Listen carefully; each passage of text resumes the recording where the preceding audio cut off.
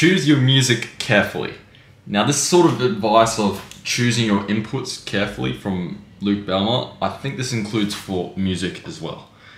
Because recently, having listened to music, particularly like piano, orchestral and chamber music, upbeat music rather than the not traditional, I think most people these days listen to like rap, hard rap, about these concepts about gang violence, drive-bys, sex, drugs, like cash, greed, like all these negative concepts. If you listen to these songs over and over again, it does something to you subconsciously. So you have to be very careful with the music that you choose. And I'm going to bring up a story about choosing your music carefully. Back in my time in grade 8, particularly when I was going through rejection from this one particular girl from our cohort. And I don't tend to like telling this story because, again, it brings up cringe memories, and it's sort of like in hindsight, like it was a stupid mistake. When I got rejected, I would listen to this one song like over and over again, and like when the whole house was dark without any light. It was by Coldplay. It was called All I Can Think About Is You. And it just confirmed my bias of, if I can remember, like I can listen to the song now, but it would just evoke, I can listen to the song now unbiasedly, like it doesn't give me in a sad mood, like I can enjoy it for what it is. But back then, when I was going through my rejection, it was quite negative. It was quite obsessive. Like these things, like these negative traits shouldn't have happened. Probably if I listened to happy music, listened to upbeat music, music that elevated me, the likely outcome of that is I'd be elevated, I'd be optimistic rather than feeling sad or rejected. Like choosing the songs you listen to daily as well.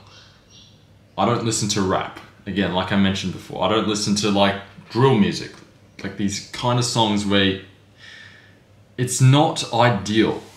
It's the input you choose.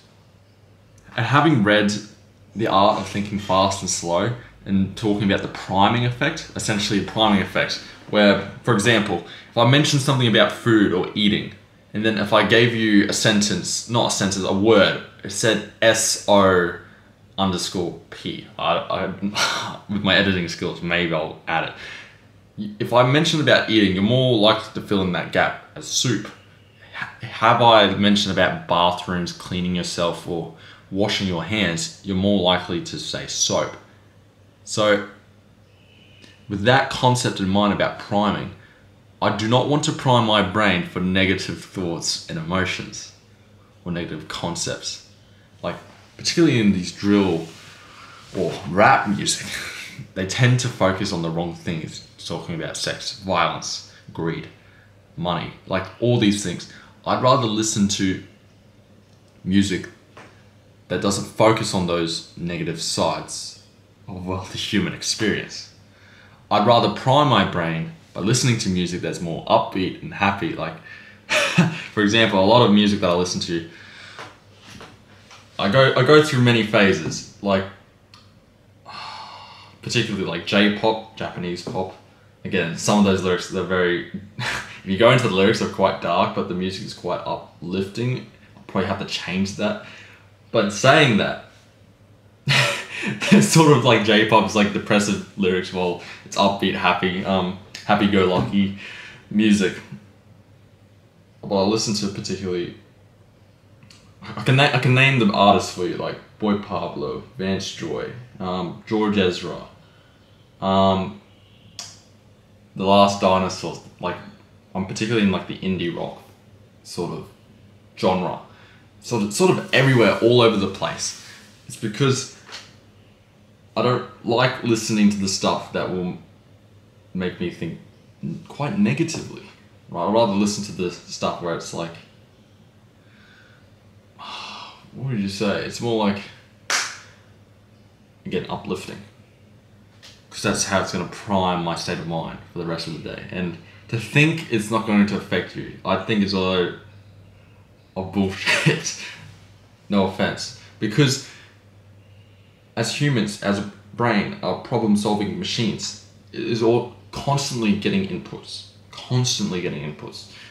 and it will affect us subconsciously, at a subconscious level.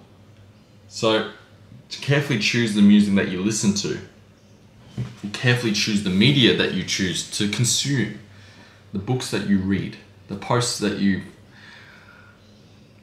consume, the creators, the followers, like all these inputs are a reflection of you.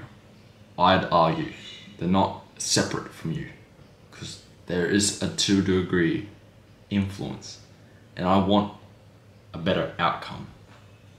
I want the odds to be in my favor. So music as an aspect of my life, I want it to be positive, not negative. And again, particularly with my generation, they probably go through the, what's it called? My villain arc. That I know it's a random topic to talk about music, but sometimes like Sigma music, like any of that kind of, how do you put it? Think of like Patrick Bateman, like they idolize that sort of figure. Whereas I try to get away from that, move away from that, rather focus on the positivity. Because positivity drives positivity, but negativity is quite hard to remove. Again, like I think from a rule of the 48 laws of power, I can't remember the law, but something about getting away from people who are negative, like pitfalls. Like, don't surround yourself with negative people because they will bring you down. And it's the same with music. Don't listen to negative music. If you're really in a really bad mood, don't listen to really bad music. Like, not bad music, but music that will continue in that state of feeling down or feeling depressive or feeling angry or feeling moody, like all these things. Listen to music that will uplift you. So, it's as simple as that.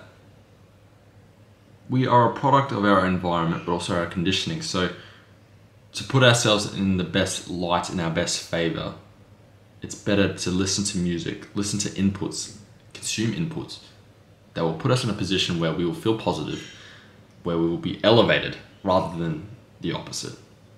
So it's sort of my tangent about choosing your music carefully. So best, in the words of Luke Belmar. Again, I mentioned Luke Belmar a lot in my videos. I take a lot of inspiration. Don't listen to devilish music. Don't listen to worldly music. Don't listen to music that will stray you away from God. Like, stray you away from heavenly things. All these things. Because if the music is encouraging you to have casual sex, to take drugs, to commit violence, all these things, it's probably not the best music to listen to. Go listen to some Joe Hisaishi. I recommend him. He's like one of the best Japanese composers, probably the best composers of the 21st century, or the 20th century, particularly with his compositions in Studio Ghibli. Again, that's my recommendation, but choose your music carefully. Thank you for watching.